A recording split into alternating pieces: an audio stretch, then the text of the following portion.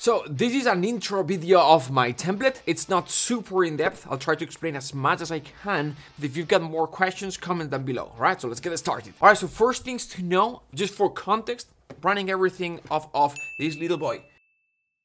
So I optimized things so I can have 600 or 700 tracks in my template running off of a laptop. So philosophy before we get started, this is a very efficient template. So a little bit of backstory in 7 seconds. I went from 256 gigs of RAM to 64 gigs of RAM, using BE Pro to not using BE Pro, from rack tracks to instrument tracks. What this basically means is the template is easier to use, more optimized. Maybe there'll be some descriptions of what I just said down below, links to longer videos, me building that template. But basically, well, all this means is that this template is simpler, easier to use, more optimized, maybe not as powerful, but very efficient. Let's get started. So what you see here, first of all, is all the tracks in my template, and I chose to show all the tracks so you can see everything. Here we've got the stems. I'll talk about this in a second, but let's start by describing and just showing some of the main tracks that I've got in my template. Up here, I've got what I call the sketching patches or the fast action patches. I've explained this many times, but basically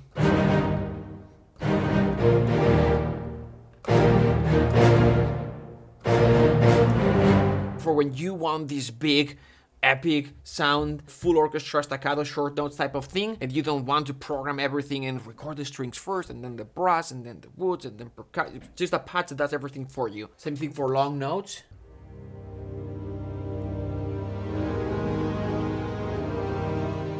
Wire.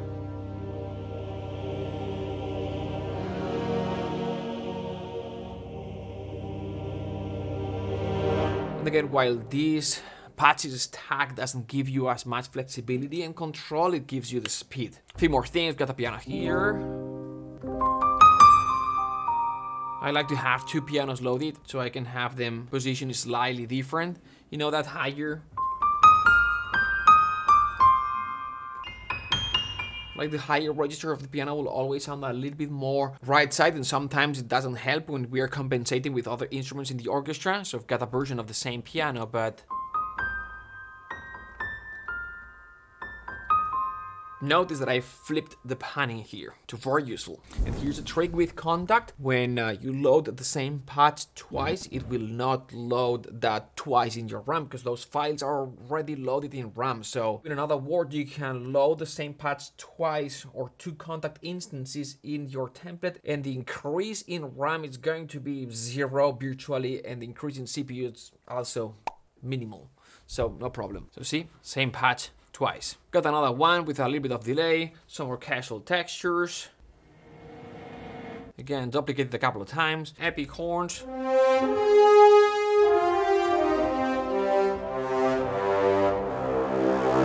get here in a sec. Same thing with trumpets. Brass short, wood short here. It's gonna be ensemble, and then longs. And this is Albion. It's crazy that some of these patches I have, like the old player, got the new Albion obviously. But just so you understand, some of like this template, and every composer's template is an evolution, and they've built that template over time. I did a big massive change in my template recently, but I still, some of the patches, some of the things that are here loaded, I created them 10 years ago. I'm old, Gandalf. Right, let's keep moving on. Strings basics, you can read the names here, but I'm gonna give you a little bit of context. 12 years ago, I think I did my first movie. I was using a not very powerful computer. This was my template, the sketching fast action patches, and also the strings basics. I still had some space in my template to load other instruments, other patches, and obviously I did, but this was my template. So it was not a fully fleshed out or casual template. It was just some of the most basic, most important tracks, the ones that I would use the most, that I needed them to be loaded there all the time. And then depending on the movie, depending on the project, I would load specific tracks, and those tracks would become like, kind of like the unique template for that specific project. The concept is the same these days, just my basic tracks now, it's a larger template, 600-700 tracks, but still the concept applies. See up here, this is the section where I've got my project-specific tracks. At the moment, there's just one because this movie, Killer Kondo, which by the way, it's changed name to Secrets in the Building. This is an email from the director that I worked with in this movie. Airs on December 9 on Lifetime Movie Network, so stay tuned. By the way, once it airs, I can do a breakdown of the soundtrack if you want. Let me know if you'd like me to explain how I created that soundtrack in the comments below. Moving on. So strings basics, you can read the names, but the one that's most useful for me is this low strings stack. And basically these combinations, layer scoring strings, Symphobia, Albion. Trying to move as fast as possible. Again, if you get specific things that you want me to talk about, let me know in the comments. You tell me what you want me to talk about. All right, moving on. This has become my to-go strings library. Cinematic Studio strings. Got the longs, the shorts, which come with the measured tremolos. Or if we want to go crazy,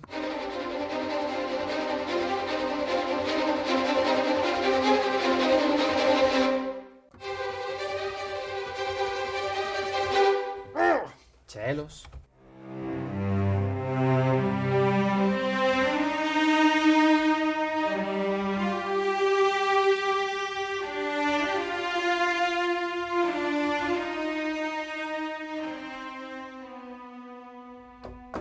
Un sordino.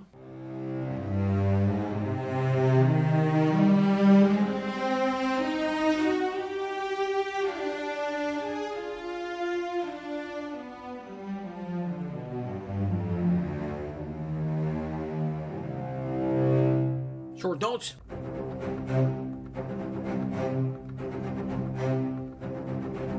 And then I've got this section that I call the orchestral enhancer. So basically kind of like, yeah. So basically orchestral percussion, a few more things. I also have the ARP in here, so it's a triangle. ARP, same thing with the piano. I like to have center, left, right. It's very convenient to have the ARP left and right because it's gonna open the sound with those big glissandos, or for that the smaller sound, maybe you've got the ARP to the left, which is like a regular pulse of the string, and then you've got the ARP on the right with kind of like press de la table, something like this. So this is regular, and then press de la table. So left and right, both of them. I recommend going in here and separating those notes a little bit, see? So they don't start at the exact same time. You get the more like the stereo. Opens the sound, makes it sound bigger. And we've got the glissandos, piatti, cymbals, tam-tam, and small epic percussion for stuff like this. Glockenspiel, a few more things, snare, timpani hits, timpani swells, things like this.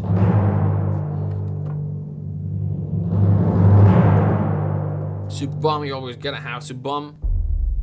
Drums, and a few more things. So why do I have kind of like orchestral, then strings, percussion, then back strings? That's just me. Most of the times, I just look at this first set of tracks. I've got most of what I need. So if you look at my template, up here, see, the Killer Condo movie that I did recently, is the stuff that I'm gonna be using the most. In this case, is the unique patches of this movie, that the ones that are going to make this soundtrack sound unique. Those should be the ones that are easier to access. That's why they are on top. Then we've got the instruments that kind of like create my sound. This is kind of like the stuff that I use the most. And the stuff that we use the most is the stuff that makes it sound like me, like you, like your voice. You get the point. And then down below here is the stuff that's nice to have, because many times I'm gonna be using these sounds actually, but I don't use them as often as the other sounds. So what we got here, we've got kind of like the strings advanced. I like Spitfire strings for all this kind of like long notes type of stuff, you know, flautandos, and those are kind of like more advanced techniques. But for example, violins flautando.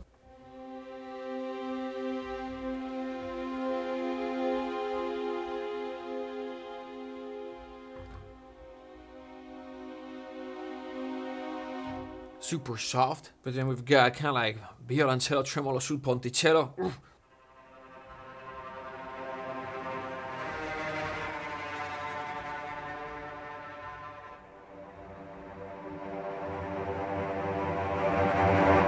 It's awesome.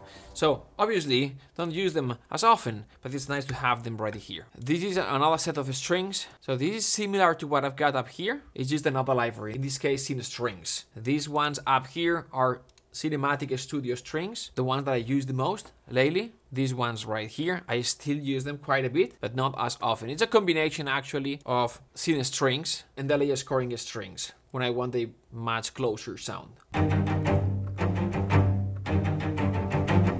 which is super dry, but sometimes comes in handy. Yet another set of strings down below here. This is Spitfire. I'm not gonna show this, but you get the point. Why so many strings? Well, you're gonna reach a point sometimes where you're gonna feel like, oh, this library gives me this tone or this aggression, right? And this library has this, size, but it doesn't sound as aggressive. So sometimes you're gonna be combining libraries as the only way for you to get that middle point between a flavor and another one. Because when you're recording with an orchestra, you can tell them, can you add a little bit of pressure on the, both? But with libraries, you can't. So combining libraries is the only option that you've got. All right, give me just one sec. Dime, cariño.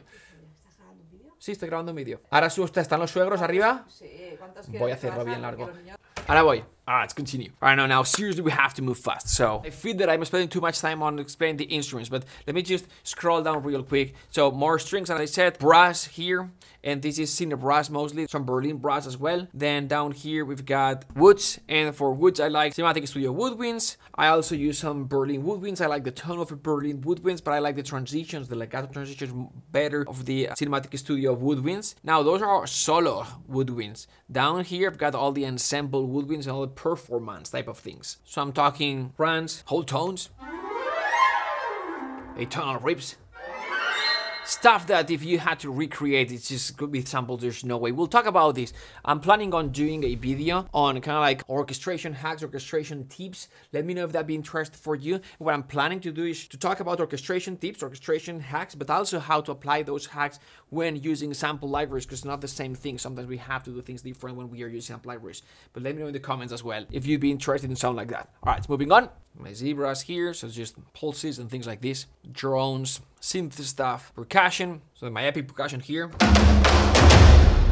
Got more stuff, taikos, epic toms, epic dolls, Titan ensemble, this guy here. That has a really nice roll. All the hybrid stuff, downers. All the Brahms, I guess.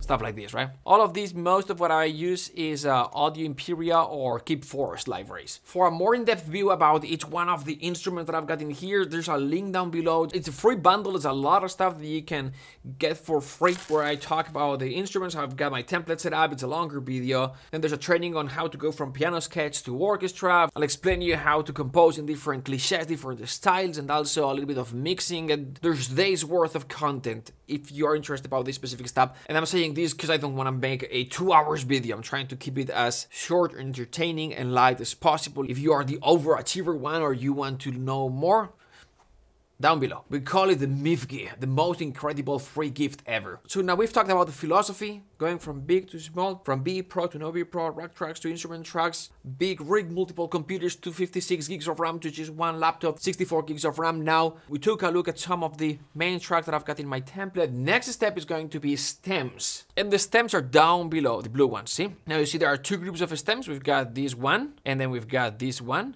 Why we've got the stems? We've got the stems for two reasons. Reason number one is organization. Reason number two is mixing. I've got 700 tracks in my template. Lots of tracks. Now, I've got a set of templates to keep things organized. So maybe I'll have high staccato strings, gonna go to this template.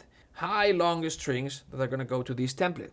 Maybe I'll have the lowest strings that are gonna go to this template, etc. Why? Organization, as I said. But this will allow two things.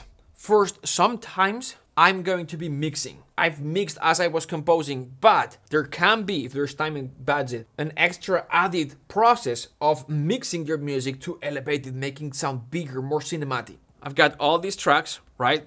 And I haven't used them all. But if I play this section here,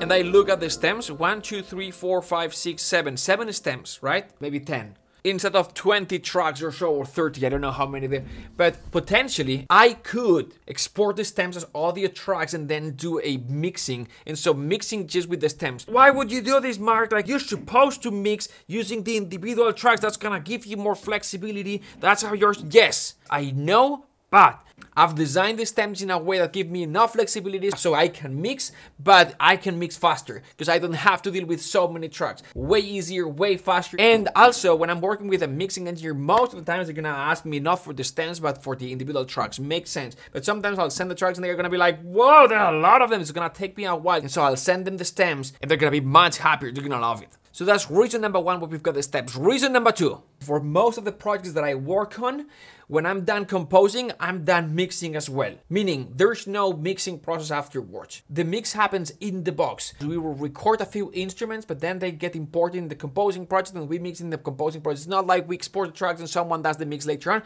because of the fast turnaround that these projects require. Sometimes it's not even a budget thing, it's the speed. I've got 60 minutes of music, 24 days, let's go! There's no time to do the composing and then do the mixing back and forth. No, it's composing, you send the music, it's approved, export, done. Now, let's talk about export. I just explained you the philosophy, why I've got the stems. I'm gonna show them how I've got them organized, which are them, and then what plugins I've got inserted in the stems, and how I've got the panning configured so my stems do a pretty good job doing kind of like automated mixing for me. So when I'm composing, I just have to focus on balance. Balance being the key word here, the most important part when we are composing. But then we have everything set up in our stems so they do what they need to do. So they'll cue the strings the right way, they'll add the right amount of reverb, they'll brighten the trumpets, whatever it is that needs to be done for our orchestra. So all these things needs to happen automatically so you don't have to think about. Well, actually I'm showing to you now. So these are my stems. Let's read the names first real quick. Ensemble short, ensemble long, ensemble percussion, strings short high, strings short low, strings long high, strings long low, double bass, strings, string brands, double bass, brass short, brass long, horns, trumpets, drums, woodwinds short, woodwinds long, piano, choir, auxiliary 1, 2, 3, harp, cymbal roll, percussion, top of the mix. So like the highest pitch percussion. Let's continue. Percussion high, mid, low, sub-bomb, timpani, auxiliary percussion, punches and kicks, hits, downers, effects high, effects low. Stingers, reverbs, and whooshes, razors, and shatters, drums, electric bass, synth short, synth long, loops high, loops low, pulsing high, pulsing mid, pulsing low. Whew. All right. And as you can see, I've got a few things added here. So I cannot explain this in depth, but basically we're gonna open the strings a little bit. We're gonna do a little bit of compression for percussion or parallel compression. We're gonna add a little bit of reverb to some instruments. We're gonna close some of the instruments, see? This stereo panning. We're gonna EQ, carve out a little bit of the low frequencies to avoid madness. Add a little bit of air is for the ARP stem. Add a little bit of analog saturation. Things like this. I cannot explain all this because we would be here forever, but let me know in the comments if you want more in depth with this. But again, mucho más detalle in the package that I put together down below. It's free. Trust me, go check it out. Now, the other set of stems that I showed you earlier, these are super useful. So if we look here again one more time, lots of tracks, and then we've got our main stems, right? Maybe I'll have like 30 or so. Here I've got like 700 tracks, then I'll have like 30 stems. What I'll do is I'll have a final group of 6 stems. 1, 2, 3, 4, 5, 6. And then I'll group some of these stems to here, here, here, etc. Right? And these stems are orchestra, percussion, synths, lead, bass, other. And these names can change. But this is what I'm going to submit for the dub mix. This is what I'll send to the music editor or whoever I'm submitting the music to when I'm done with the cue and the cue is approved. So it means that the process is gonna be 1, composing, 2, the cue gets approved, and number 3, once it's approved, submit, master, and the stems. These stems? No, amigo. These stems here. These would be if I would have to send my music for a mixing engineer to mix the music. But this type of like TV movie, you've got 24 days or 30 days or 40 days for 60 minutes of music. These are the stems that I'm going to submit along with the master track as well. So the process the tracks go through is like each one of these tracks has a little bit of EQ processing to avoid frequency stacking. That's the only thing that I've got here. Then I've got these groups of stems. Then the next set of stems, we've got the what I call the pre-mix or automated mix. These guys here. Panning is the most important thing and a few more things as I mentioned. Sometimes it'll be a little bit of analog saturation, sometimes we'll do a little bit of compression, sometimes we'll add a little bit of reverb, and then finally we've got the last set of stems, these guys here. It will separate my mix, it'll divide my music in 6 big groups. Orchestra, percussion, synths, etc. When the dub mixing engineer is mixing dialogue, sound effects, And our music, they have a little bit of freedom and flexibility, and they can play around the different musical groups. So for example, if there's dialogue and your music's here and there's a shaker, it is stepping on dialogue and it's very annoying for them, instead of them having to bring down the entire music, which would maybe kill the emotional component that the music is adding to the scene, if they've got access to the percussion stem, they can bring down the percussion and still keep all the melodic orchestral stuff, let's say. Let me show you, for example, what I submitted for my last movie. See, Killer Condo, Final Exports, Master and Stems, and as you can see here, each one of the tracks will have the master here, and then it'll have bass, lead, orchestra, other percussion, and synth. So you can see how each track is actually a group of tracks. So now, the combination of bass, lead, orchestra, other, percussion, and synth, if you put these 6 tracks together, it's gonna sound exactly the same as the master track. These 6 stems are actually routed to the master track up here. That being said, this set of plugins here, these are my mastering plugins. So generally, when you're composing music, traditionally, there are 3 steps. Number 1, you're gonna compose the music. Number 2, you're gonna mix the music, or someone's gonna mix the music for you. Number 3, we're gonna master the track, mastering. Each one of these steps can be isolated. Different people could do these steps, but what I'm trying to say is the very important processes. I've got the Shadow Hills mastering compressor, I've got a little bit of analog tape, and then finally I've got a little bit of fresh air. Why do I have the mastering plugins 6 times instead of having them loaded in my final master track? Is because what I just explained. The combination of these 4 should sound exact the same as the master track. If I were to apply these plugins in the master track would sound actually different than the combination of these 6. If we export each one of these 6 stems without any processing, right? And then we also export the master track with the mastering processing. And then the dub mixing engineer has the master track, and it's like, it sounds good, it sounds good, it sounds good. Now the shaker steps on dialogue. Well, let me go from master track to stems and then bring down the shaker or the percussion stem. The problem is that the combination of those 6 stems is gonna sound different than the master track, because the master track was mastered. The mastering plugin change that we added is changing the sound of the master track. So the dub mixing engineer has to put time to try and match the color of the sum of the 6 stems with the master track. It's so confusing. So solution, using very efficient plugins so you can load them several times in the stems. All right, what I'm gonna do is I'm gonna select one track and I'm gonna show you the exact path that that track is following. Let's start with violins 1 short notes.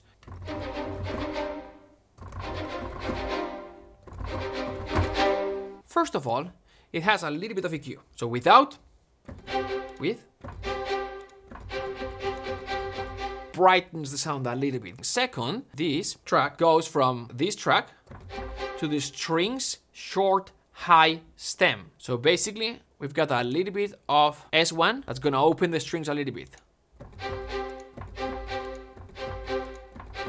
So you can feel a little bit more of width. I tend to open the strings generally, because when you go from surround to stereo, we tend to lose a little bit of width, especially with the instruments that are closer to the mic. Just because the farther you go, the narrower it's going to sound, or the width to narrow effect, it's going to be less noticeable. So those instruments that sit closer to the mic, to the Deca 3 mics, like the strings, I like to open them a little bit because we are in a stereo environment here. So now we've gone from the track to the stem, and now to the final stem. Orchestra, and we've got 3 plugins. This is how it sounds without the processing. See that I turned off all the plugins. So it's kind of like adds a little bit of brightness, depth to the sound, and you open the sound a little bit, adds a little bit of character. Now the second one is going to be subtle as well, the J37.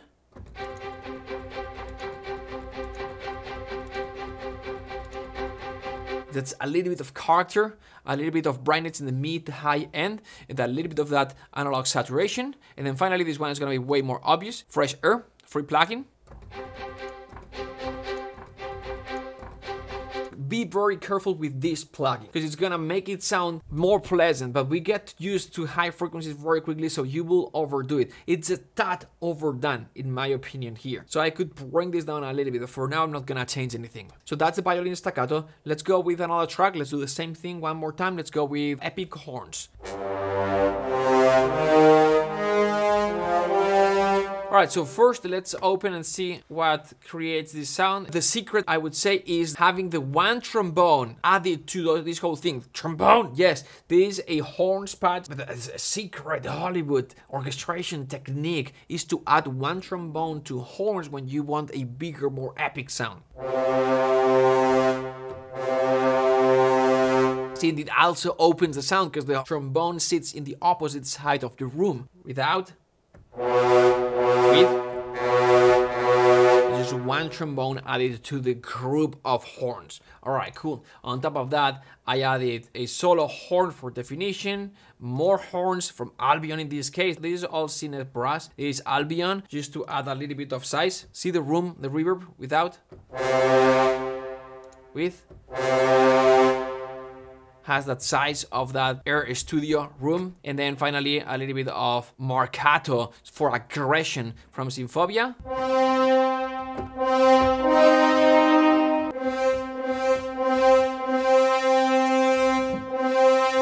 So it adds a little bit of character at the beginning of each one of these notes. So this is the sound. Now what's next? We've got very subtle EQ.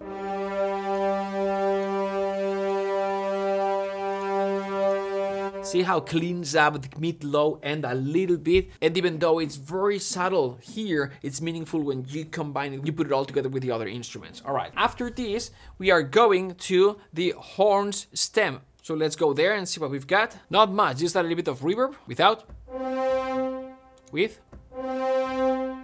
just the whole reverb with nice even decay. And then after that, it goes one more time to orchestra. Do this one more time.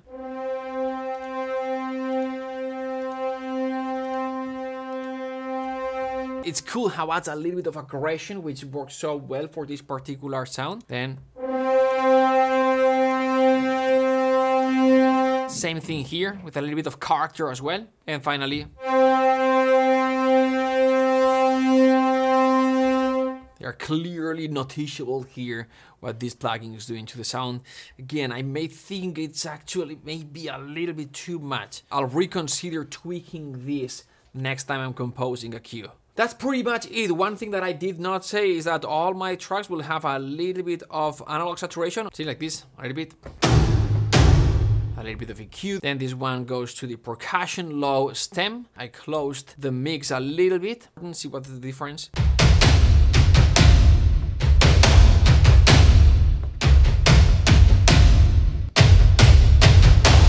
A little bit more focused and it gains a little bit of power, and it opens and allows a little bit of more space for other melodic instruments to cut through the mix or to be here. Imagine that we've got like the type of thing, and we've got the staccato strings doing something similar.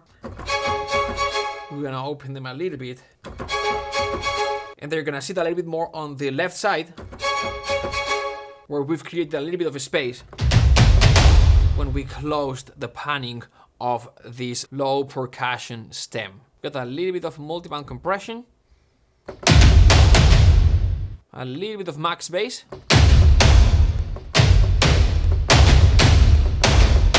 and a little bit of parallel compression.